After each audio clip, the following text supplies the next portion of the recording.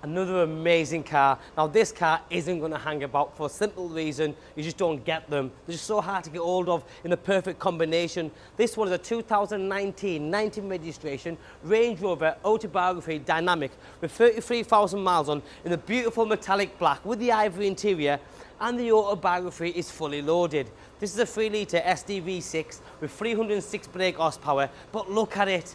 It's absolutely mega in every single way. The whole colour combination, the way it looks, it's very stealthy. It's a big 4-wheel drive, lots of road presence, super comfortable, and it is luxurious in every single way. And then you have loads of gadget and gizmos.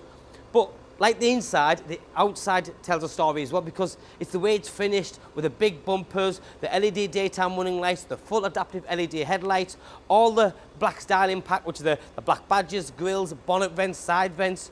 This one's got the LED lights right at the bottom, and because it's the Autobiography, this bottom section is all colour-coded as well. Another couple of big things, because on the Range Rover Sports, like the Range Rover Vogue, the adaptive cruise control is not standard on most of the cars. Now this one has got adaptive cruise control, which is brilliant. You've also got the 360 view camera system. That's the front camera, the side cameras and rear camera. If you look at all the Range Rover Sports that are available, which aren't less in value to this one really, you're just getting a lot more, because when you're buying a car like this, you really want to enjoy it every single day. And then you've got them wheels, genuine 22-inch upgraded alloy wheels, finished in jet black, which fills the arches, as you can see, the way it sits. At the minute, this car is at an access height. The reason behind that is so you can get in and out at ease without having to climb up to it. But to help you again and to aid you, this car's got fixed side steps as well. The full side skirtings, all colour-coded. Obviously, comfort access, electric folding mirrors, sun protection glass, and then another big thing is a full tilt and sliding panoramic roof. But then look at this interior. First thing you see is that amazing ivory leather interior with the perforated seats, electric seats, memory seats, and lumbar support. The illuminated entry kick plate, and then boom, you get hit with the ambient lighting. The ambient lighting is everywhere on the centre dash, near the cup holders, the door cards. It's everywhere, but it looks brilliant, because if you go and buy yourself a HSC or HSC Dynamic, they don't have ambient lighting. And when you're buying a car of this level, you want that finish because it looks brilliant. Touchscreen media system, you've got digital TV, heated seats and ventilated seats, and because of the Autobiography, you've also got the fridge in the armrest. The full roof lining is Alcantara.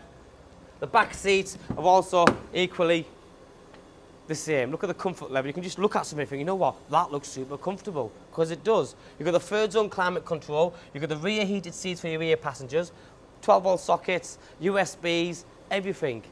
The extended speaker system in the back, and the ambient lighting continues there, also on the footwells as well. Around the back, the same thing happens. The black styling continues, the Autobiography badging, rear LED lighting system with the sweeping indicators.